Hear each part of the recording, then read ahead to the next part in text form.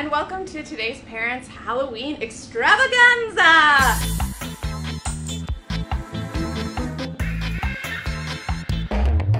I'm Melissa, one of the editors of Today's Parent, and this is Mandy, our Deputy Art Director and Resident Crafter. If there is anything in the world that can be crafted, Mandy will do it. She's just awesome like that. Hi, Mandy. Hi. Okay, so today, guys, we're going to actually be doing 3 Facebook Lives. We're going to be starting right now with the basics of carving your pumpkin. And then at 1 p.m., we're going to be putting pumpkins on Pinterest to test. So, can you really make a glow-in-the-dark pumpkin? And what about using a cookie cutter to carve them? Does that actually work? Tune in at 1 p.m. to find out. Then finally at 3 p.m., Mandy is going to show you how to jack your lantern with the most awesome hacks ever. And we're also going to do a pumpkin carving contest where you get to decide the winner. And there is an awesome pumpkin trophy at stake, so it's pretty important that you come back at 3 p.m. and vote.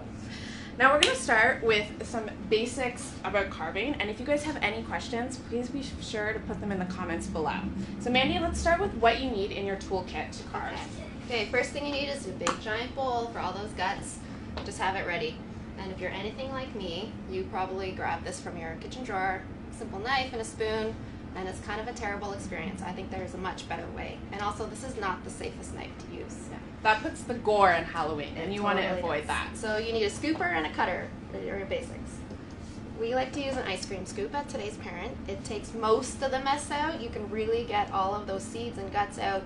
You're still going to touch the pumpkin guts, but it'll help. You need something to cut the pumpkin. I think a serrated edge really gets through the flesh of the pumpkin, and a point to pierce through that skin. This is a simple drywall knife that you can find at a hardware store. I definitely recommend picking it up. It's not that expensive. Now, those are your 2 basic. You can really carve a pumpkin with these 2 things, but there are a lot of other things that will help, and if you're going to do it year after year, why not build your little toolkit? Okay, this is an awl. I have 2 sizes. You could just get one, but this is really great for making holes. These are super sharp, though. I would not have these around children. Same with any of these things.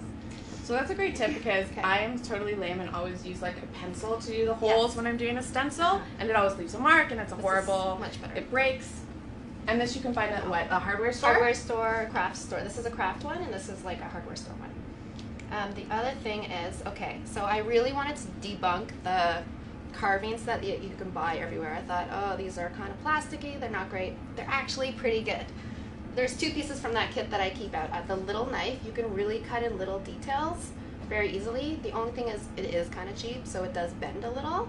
I haven't tested how many years it'll last, but it's not that expensive.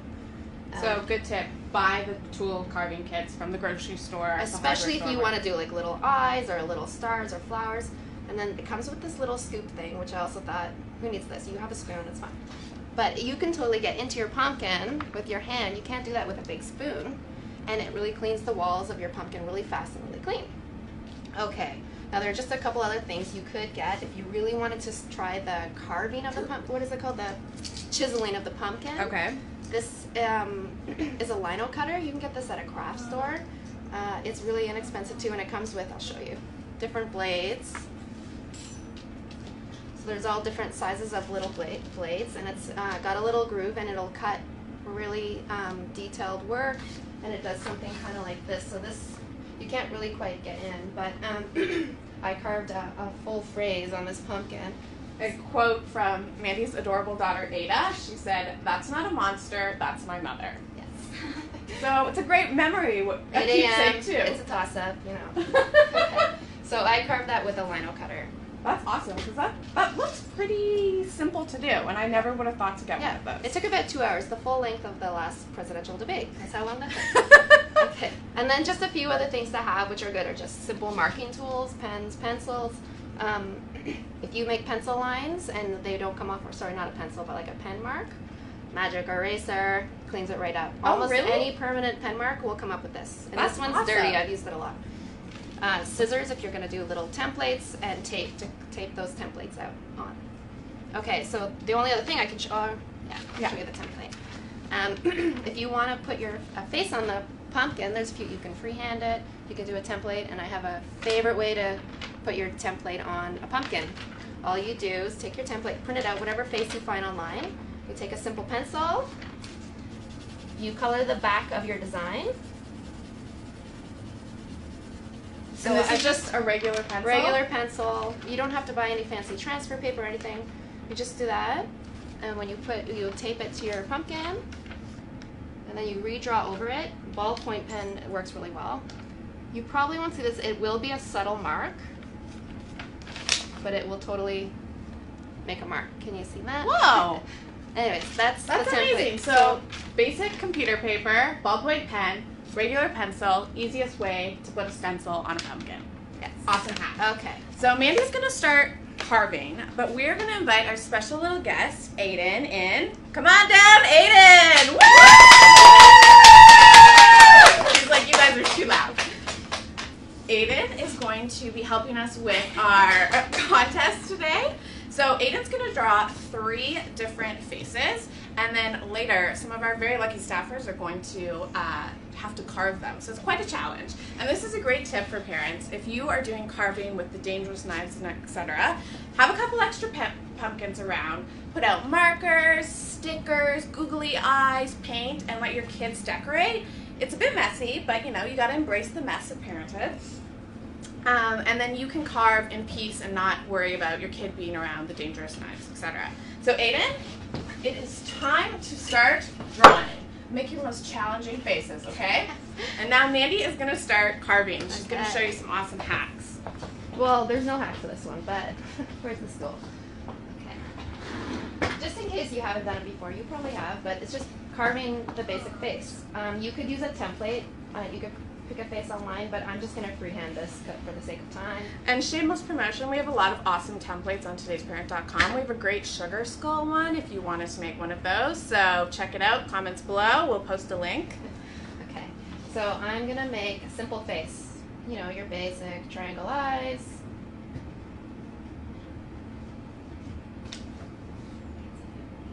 And maybe a mustache. Why not, right? Now you guys can totally use a template. Not all of us are as talented artists as Mandy. Okay, speaking too soon. We'll see how this turns out. How's it going, Aiden? Good. Okay, so my tool of choice is the little drywall cutter. You want to get in and try and keep your fingers away. Try and cut away from you whenever possible. Good tip. Nobody needs Right? to go to the hospital. So use that pointy end, just pierce in. Now if you guys, one of my favorite snacks is roasted pumpkin seeds. They're not always super kid friendly because I think the texture, the kind of slightly bitter taste really turns kids off. So if you're looking for an awesome pumpkin seed recipe, mix a bit of maple syrup with brown sugar and cinnamon, put it in the oven, roast it. It's super delicious. The kids will gobble up this really healthy snack. So we'll also post that recipe in the comments below if you're looking for a little sweet snack to serve the kids. Okay, Mandy's pushing it in. Yeah, don't poke your partner. Okay, here's the mustache. See, you can see this tool actually, it does a pretty good job around turns. It's quite quick. It's very quick, which is why I love it. But if you wanted to do, say, like some eyelashes or an eyebrow or something, I would go with this guy. Okay, go with that. Good to know. And I think the best hack is to always be prepared and have all your tools lying out so that they're easy access. You can just go right in. You've got everything ready for your kids to be entertained. You've got your bowl, all your tools, different types of pens, pencils, etc. And if you guys are just joining, we are doing Basic Carving 101. If you have any questions, please put them in the comments below. We will happily answer them. We also want to see your jack-o'-lanterns. So if you have one from this year that you did or last year, we want to see them in the comments below. Post pictures or let us know what you've been carving. okay, so I've just done a very basic face. Obviously, you can spend a lot more time. And I'm going to show you something about this pumpkin that you will find sometimes. This is like a super squashy pumpkin, and it happens once in a while where you get like spaghetti. It's almost like a spaghetti squash. Happens once in a while. Yes, it's quite gory. I literally carved and emptied this one out. It's just sometimes you get those, but got in maybe there with the little scoop. Yeah. Okay, I have one more thing to say about carving your pumpkin. When you do your lid, my mom taught me this trick. You do a little notch in the top, so then whenever you put the lid back on, you know exactly where it fits. Oh, that's such a good tip. And you may, if you're like me, you've probably planned where that stem is going to sit, and you always want it to sit in the same spot. There you go. That's an awesome hack because I totally never do that, and you're always like, how does this? It doesn't go back in. Okay, and the only other thing I want to say about the pumpkin, when you buy your pumpkin, check for like mold spots first. You'll always get that really gnarly bit at the back. When you get it home, wash that gnarly bit as much as you can. I have not washed this one, just because that will help prevent the mold from growing further, and it tends to like the dirty areas. So it's okay to buy a pumpkin like that, because I always see those and I'm like, well, pumpkins grow on the ground like this, right? And then a lot of them have flat ends. Sometimes you can use that to your advantage when you're carving and it sits nice and flat. And then at the end, you can also rub it with a little bit of olive oil, and that will keep it nice and shiny and a little bit moist. There are other tips that we're going to go over later. We've put into the test of how to preserve your pumpkin longer than a day or two. But that's awesome. So a little bit of olive oil, and it'll help preserve your pumpkin. Yeah. Makes it nice and shiny. Okay. Excellent. So now I think it is carving contest time. Aiden, have you drawn all your awesome faces? This is going to be a challenge, guys. I'm very glad I'm not the one having to do this. We have this lovely smiling pumpkin with quite a nose. You did a good job, Aiden. Whoops. It's totally safe around here. Okay. Oh, this one is excellent. Look at the teeth on this guy. This is great. Oh, and we have a bit of like an asymmetrical face going on here with quite a nose. Amazing. These are awesome. So great way to entertain the kids while you're carving. And now we're going to bring in our very lucky guests who are going to be carving these pumpkins. So up first is Emily Rivas. Woo! You get pumpkin number 1. Lucky Rivas. And I'm going to give you the instrument. Yes. Thank we you kept, very much. obviously, good tip. Keep the knives as far away from the kids as possible. Bringing in our second contestant. Look at Aiden. He's dancing away. He's so proud of his work. Okay, our second contestant is our resident dad at today's parent. Please welcome Sanjay!